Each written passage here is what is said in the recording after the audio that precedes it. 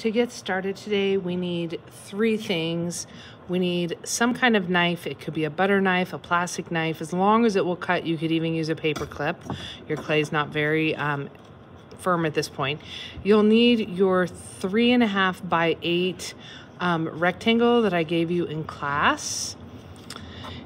And if you don't have that, you can kind of just gauge it by, if you have a ruler at home, you can use any piece of paper. And I even have some stamps, but you could use anything to make texture, even if you did not bring your stamp with you. The other thing you need is some kind of like a napkin, a paper towel, anything that you have that will keep your clay from suctioning to the table. So you just need something to keep it from doing that. My clay is a little bit longer than what I need it to be, which is fine because I need to trim this anyway. And your first job is simply going to be to take your stamp or whatever you're texturing with, and you're just simply going to start texturizing the whole piece. And so I'm pushing down and I'm just kind of getting this little pattern going, and I'm just kind of turning my stencil so it kind of overlaps and it doesn't look you know, too patterny. I kind of want it just to be random. It is your choice how you lay that down, but I'm just kind of applying this. We don't want to push too hard because we don't want to make the clay too thin, but you just want to check it from time to time and make sure you've got enough done so that the texture fills the whole entire part of your clay. So you may be a little deformed at this point because it may have squished it out, but you're going to lay your template on here and then you're going to cut it out. So I'm just literally trimming around this part, and I don't want to push too hard on the clay at this point because I don't want to squish the texture. I want to leave the texture on there. Oops, I got a little crazy there. You'll pull this away just like it was cookie dough. It works the same, and I'm keeping this extra clay. And I'm just gonna basically squeeze it, trying not to create air bubbles, and I'm just gonna kind of smush it together carefully and put it back into a ball and set it aside. At this point, we want to look at the shape of the cell phone holder. We want to look at the cell phone holders to help us understand what works well for them and what doesn't. This holder is basically that slab rolled up, and you can see a wider roll at the back, a smaller roll in the front. When the cell phone sits in here, it basically gets cradled to the point that the cell phone can stand up like this. One of the things that's important to remember is this area right here cannot be too wide. So this one works okay because it doesn't allow, it's almost a little tight for my cell phone, so you may want to have your cell phone handy. But you can see that my cell phone still fits in this groove with its case on, but it doesn't have a lot of room to wiggle in here. So it stands up really nicely right here, but I have one right here, and this one, when I put my cell phone in, it actually falls backwards. So there's a couple reasons for that. And this one has too much room right here, so it's too long. So when my cell phone sits in there and it has the opportunity to lean back, it actually falls over because it has room to slide forward, and it puts all the weight of this plus my phone rocking it backwards like a sleigh.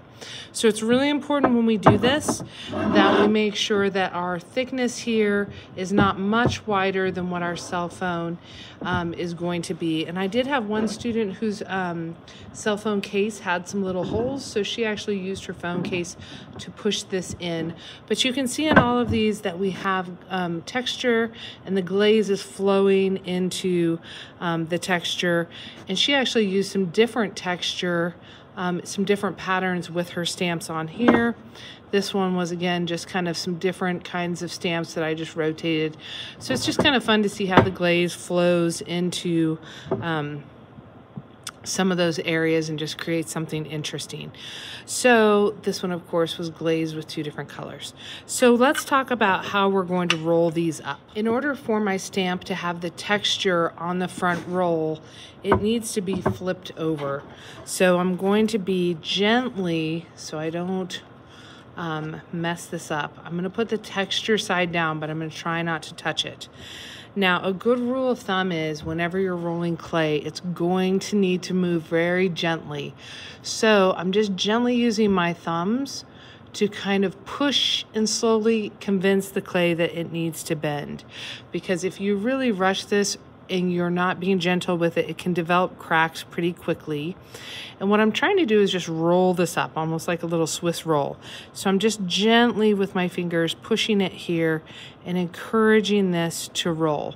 Now, once the roll gets to be a little bit bigger, you can actually just kind of let it roll a little bit more. But if you roll it really quickly, you might get some cracks in here, and they're just hard to get your fingers in there to fix it. What this looks like from the side is I'm getting kind of this airy, kind of big curl, and it's okay if you see places where it's gonna break, because I'll show you how to fix that in a minute. But I'm just kind of looking and paying attention to it from the side, and when I kind of feel like I get it about halfway, I'm gonna stop, and I'm going to do the other end. And then we'll have to fine tune it when we get it here. I have seen some people try to put in things like a pencil. The only problem is if you wind it too tight, it may end up getting stuck in there. But if that helps you to kind of guide you, you can do that. Just make sure you're not doing it too tight so you can actually roll your pencil in there. Now, this is the part where I have to really start figuring out how thick it needs to be for my cell phone. And so right now, you could even put a piece of saran wrap. You could, let me swipe up and get these things off of here.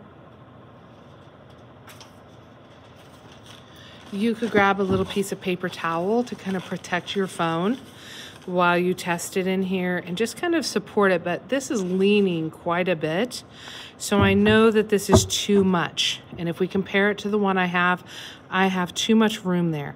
So I'm gonna go ahead and use the back one. You might need to kind of tap it down to encourage it not to unroll, and then try again. So again, I'm gonna kind of put my phone in here and see if it appears to kind of fit in there nicely. So it's important not to get it too tight. So this looks pretty good to me. I know this works pretty well for my phone. So now I'm gonna start looking at the sides. And this is where you're just gonna wanna kind of squeeze and pinch and start smoothing any edges. If you had any rips and tears, the clay hopefully is soft enough that you can kind of just get your fingers in here and just kind of blend it to where it looks okay to you. But once you kind of have it where you like it, I would just look at it from the side, squeezing and pinching it and letting it dry.